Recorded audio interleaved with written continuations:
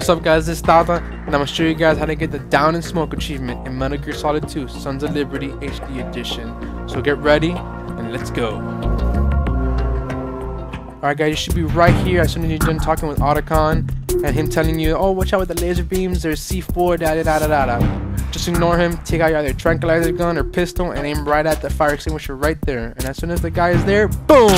Shoot it, and there's smoke everywhere, and achievement unlocked.